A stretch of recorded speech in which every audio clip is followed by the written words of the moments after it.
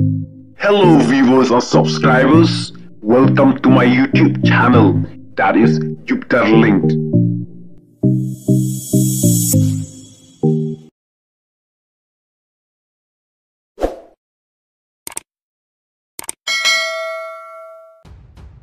Prime Star jongka Israel, Benjamin Netanyahu, Ther Presiden jongka France, Emmanuel Macron, namar kajing ong jong Macron, pada ban sangi no kajing salam tiar thma Israel, banyak kun persya ki nongshun ha Middle East.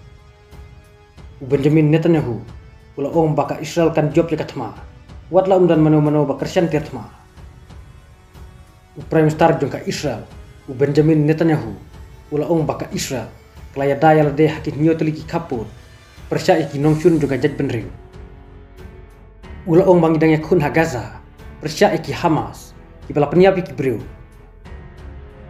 Ngidangnya kun ha Lebanon, persya iki Hezbollah, kibala gileno ba shirkhei ka perthei, kibala don iki tiar yale, kibala don tilang bat ki Hamas ka nyutrik Oktober 2000 ar pholai, ban Ther roket iki sinong bat ki nongba jongka Israel. Ngidangnya kun iki leno ha Judie, bat ha Samarie, kibala persiang ban dunia ki rupat ba batu Benjamin Netanyahu ong rubang idangnya kun ya kari Iran hakaba dangsian ka Iran kelaset pelat aspat teliki ballistic missile ya ka Israel nakaliang dung Netanyahu kentu ya kiri jong ka perthei baki dai ban yang skam bat kari Israel ban Khyrwait ki leno ki bade ki nongsun jong ka jaj benreu Netanyahu penram jor ya Macron bat ki kato katne ki nongelam jong ki risep ni kibala penrem ya ka Israel bat kibala ong badai ban sangi no kajing phah tiar thma ya ka Israel. I have a message for President Macron. Today, Israel is defending itself on 7 fronts against the enemies of civilization.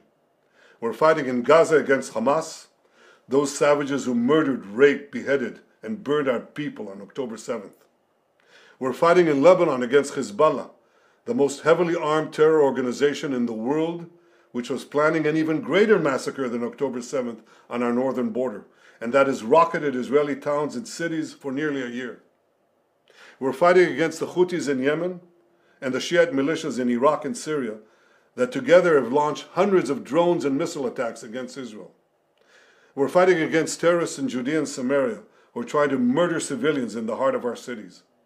And we're fighting against Iran, which last week fired over 200 ballistic missiles directly at Israel, and which stands behind the 7-front war against Israel.